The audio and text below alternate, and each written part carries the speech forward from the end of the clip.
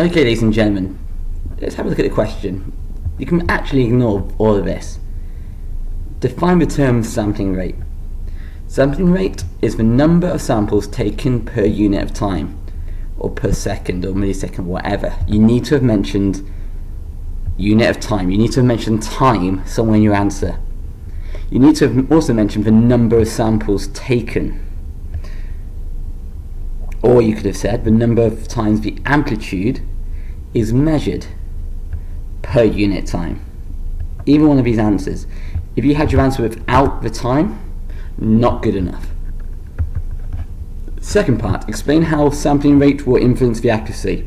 Increasing the sampling rate will increase the accuracy because you get better precision. It's more accurate, better precision of the digitized sound. So if you didn't know this bit, add it to your notes. Increasing the sampling rate, this is another thing you could have put, will result in this. Now, literally, a quantization error is literally a sound error when you're converting it. This is another little bit of note you can add. Okay, so you could have put, really, this